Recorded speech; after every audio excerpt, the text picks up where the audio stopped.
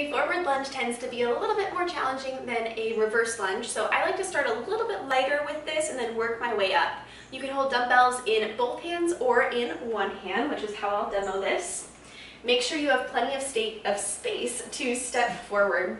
Separate your feet parallel hip width apart, engage your core, and keep your torso upright.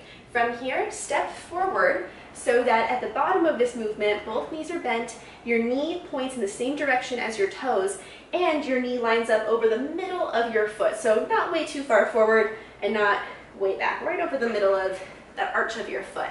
Now keep your core engaged as you exhale and step back to center. Inhale, lower down, and exhale, lower, press back up. Don't lower, back down. Lower down, and exhale up.